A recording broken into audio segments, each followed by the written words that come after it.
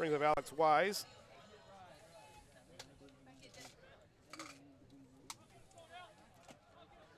And Wise, a right-hander, facing the right-hand Cuspeth. Cuspeth comes inside, gets the inside corner for a strike. 0-1.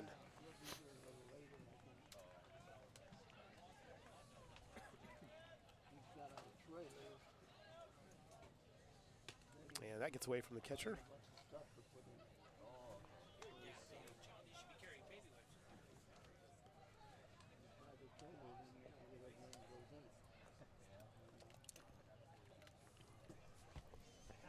Here's the pitch. And that one got away from him again, so 2-1 now the count. Cuspeth this year, this is his 7th appearance, his 2nd start, 5 games out of the bullpen. He has a 1-0 record with a .476 earned run average. And hits it right back to Metzger. Metzger's going to throw him out to Carter. So ball hit sharply, but Metzger playing in position perfectly. That was a rocket. Number 1, Steele Walker. Steele Walker, the guy with the man with the best name on the field right now. Cuspeth has 8 walks in 11 1/3 innings coming into this game. So again, control can be a little bit of an issue with him as well. 9 strikeouts. So that's 7 runs, 6 earned in 11 1/3 innings coming in. And he drives that one sharply to the gap. Will Seelman not get it? It's going to go all the way to the fence, and he's going to end up with a stand-up double. So Steele Walker doubles to right center here in the top of the 2nd. Designated hitter, number 44, Austin O'Brien. One thing Oklahoma has shown in this series, if you leave the ball up in the strike zone, they're going to hit the ball hard somewhere. Right. Seelman had no chance to run that down. And Robles in right field was kind of more straight away, and that was a straight split the outfielder situation.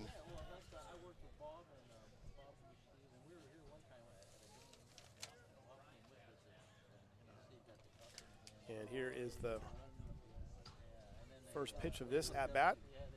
Cuspeth catches the corner on the outside.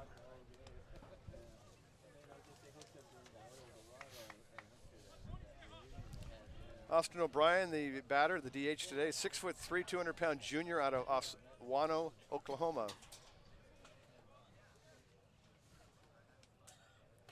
And that gets away from him, and that's going to advance Mr. Walker.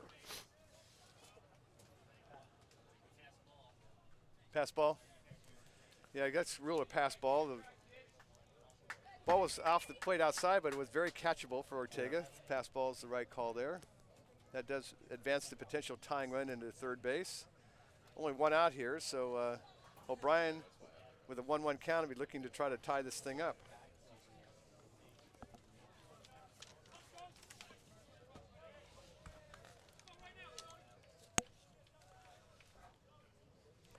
That's the 4th pass ball on Ortega this season. Here comes the pitch. High.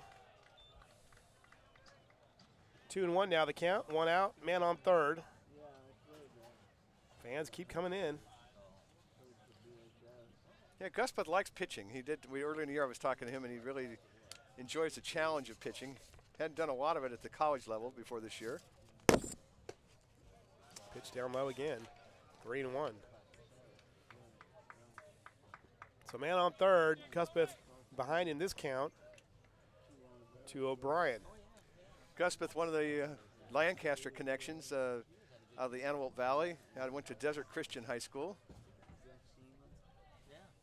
Here's the pitch. And swing and a miss. So challenged him up high that time. Got him to swing. They've had several players come out of Desert Christian High School playing here. Tyler Shryock, who is now playing professionally. Tyler's father is the head coach out there. And several of the, I think they've had 3 or 4 players out of that school come over to Cal State. And another foul ball.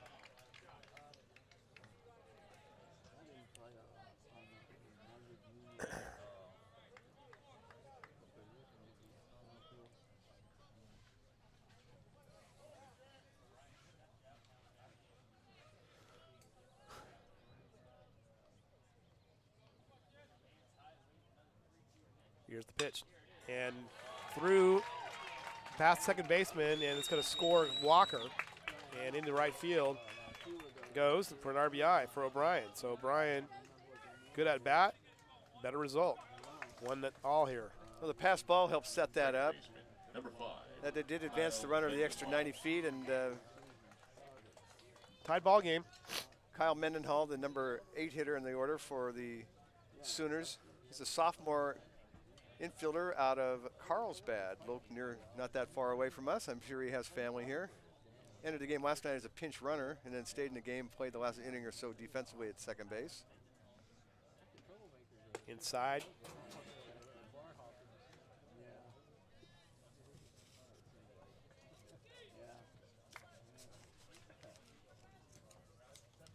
Mendenhall with a 1-0 count, coming down with Cuthbert here in the top of the second. Man on. Game tied 1-all. Goes back to first. He's one of 3 Californians on this Sooners team, all from Southern California.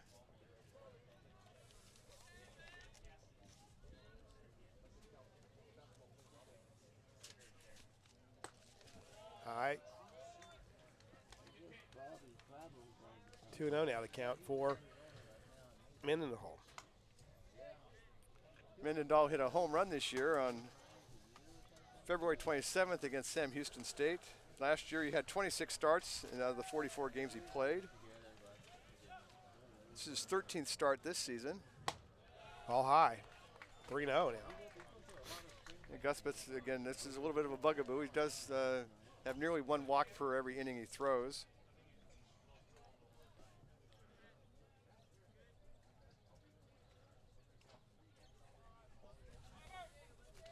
Here comes the 3-0 pitch.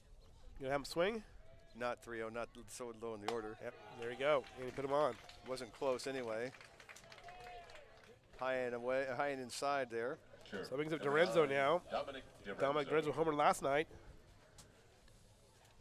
Having a chat there with the head coach, who is also the third base coach, Pete Hughes, with 1 out here. Then the top of the order coming up after. They ask him to bunt him over. I don't know if they would give up an out with already 1 out in the inning. I think if there's nobody out, I think it'd be a no question bunting situation.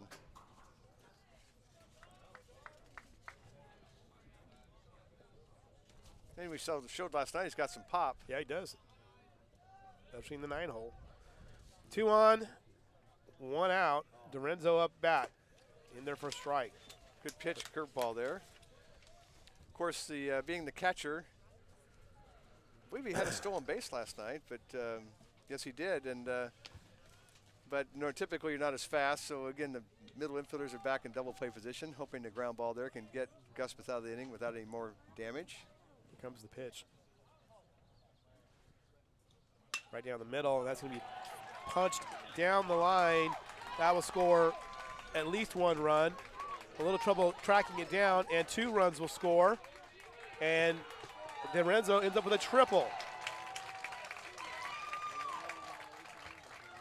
Very good piece of hitting there. Absolutely. Dorenzo, low outside pitch. He just didn't try to do too much with it. Just made solid contact. Hit the ball, landed about a foot fair, rolled into the right field corner. Robles playing straight away right by the time he could get over there. Good speed on the bases, and they easily scored the 2 runs. That gives the Sooners a 3-run inning and a 3-1 lead here in the second inning. Dorenzo's had a good series. Yeah, absolutely. Had the home run last night. Now he's got a 2-run triple. Use the park to its advantage down the 327 into the corner. Sergio Robles had trouble tracking that down. It's his 2nd triple of the year.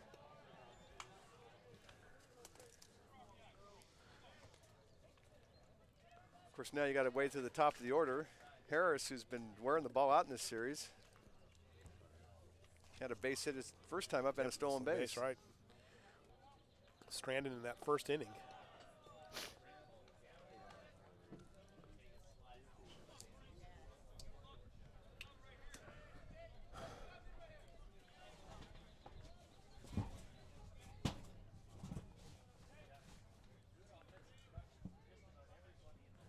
Here we go with the pitch. And low and away.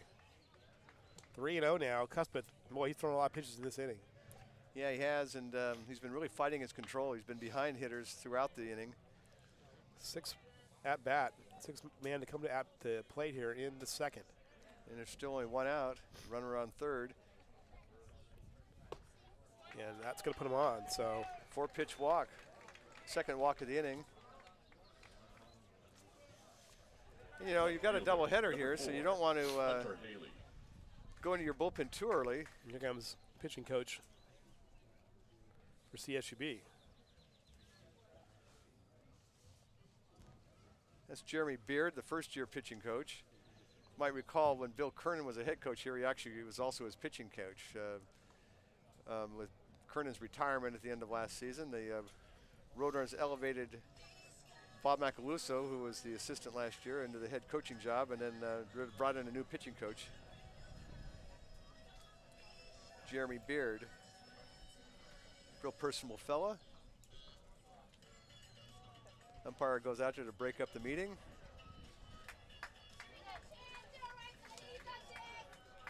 Hunter Haley now, the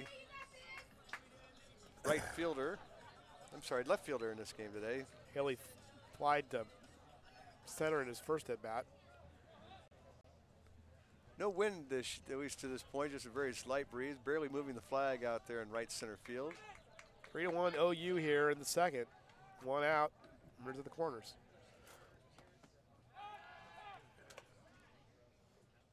Ryan Grochon is even with the bag at third, maybe slightly a step in. Again, the middle infielders, Metzger at second and Jones at short, are looking for the double play ground ball. And then Carter holding on the runner at first.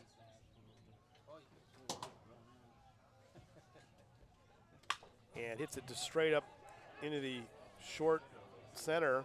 That's going to fall for an RBI single.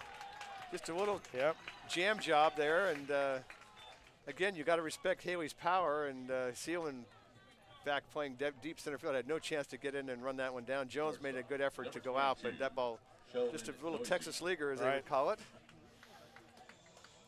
That adds another run, and that puts the Sooners ahead 4-1 in the four-run inning to this point, and again, still only 1 out. With Sheldon Noisy, the shortstop and number 3 hitter and team RBI leader, now coming up with runners on first and second. And Noisy has been clutch all series long. Here's the pitch. Strike.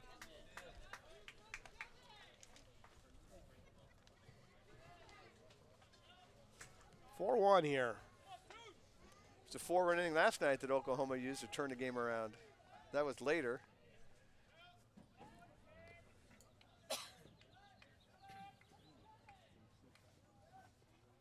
And fouls it away.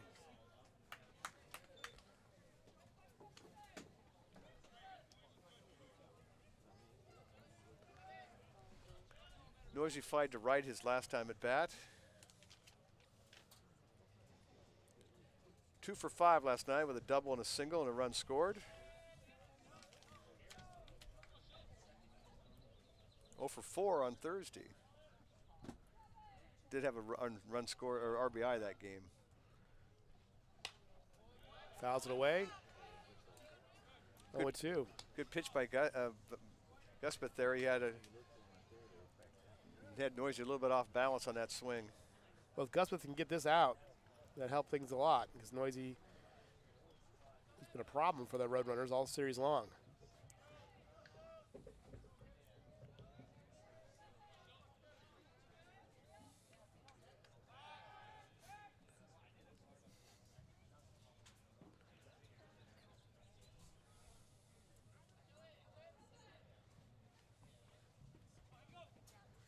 Oh, 2 pitch coming up here. Cuspeth, right-handed pitcher.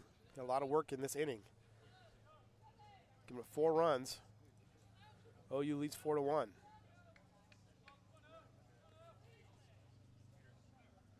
Here's the pitch. And in there, just misses. A little high. Good pitch. Home plate umpire is Joe Maiden. Same crew been here the whole series. Yeah, the WAC provides umpires for all Bakersfield home games.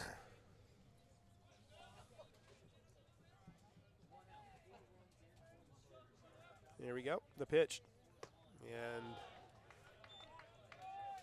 misses on that one. Now he's got Noisy at 2-2 in the count. Kind of shown his whole repertoire in this at bat.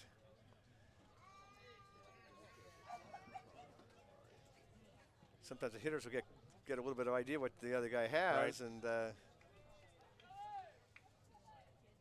makes it a little bit more dangerous. Guspeth and Ortega a little bit having a hard time getting together on their signs here.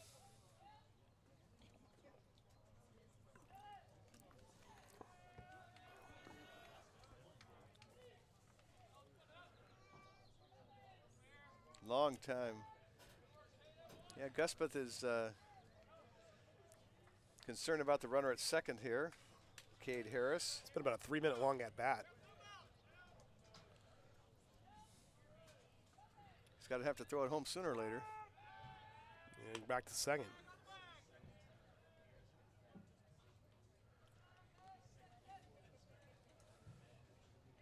Remember the old story, Jimmy Fox was hitting against Lefty Gomez, and Gomez just held the ball.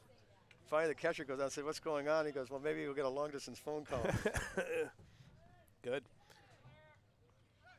Strike 3, got him. Good pitch there. First baseman, number 42. So a bit of good news for Cuthbert, but Flansburgh coming up next. Grounded out to short in his first at-bat in the first inning. 9th man at bat in the order. The Sooners have batted around. 4 runs in already, and a 4-1 Sooner lead here in the second. It's a long inning. Over 16 minutes of action here so far. The pitch. Outside corner for a strike on that one. Good location.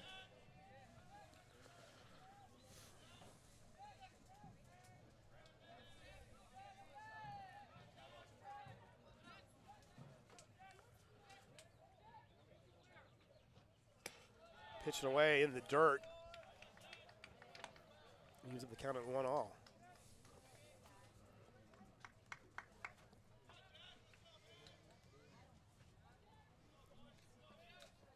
Probably about half the crowd that we had here last night is here to this point, although it is early. It's a long baseball day today. In the dirt again. First game of a doubleheader today. A lot of people wearing shorts and T-shirts out here. A lot of umbrellas to knock the sun down.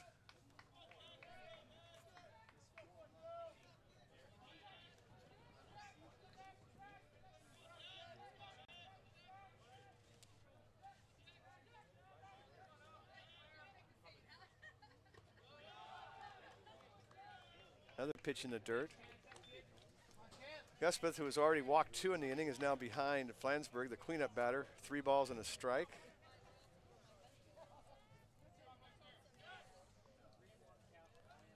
Looking at the head coach down at the third base line, gives the signs. I think he's just going to be sitting dead red here and looking for something to drive.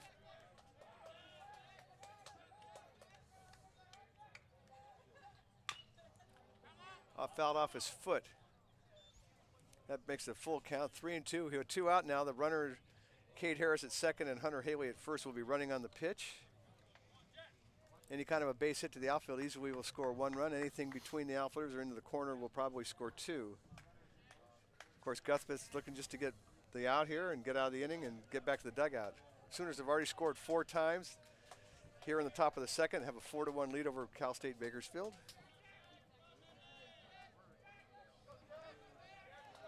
Jones trying to keep Harris close to second, but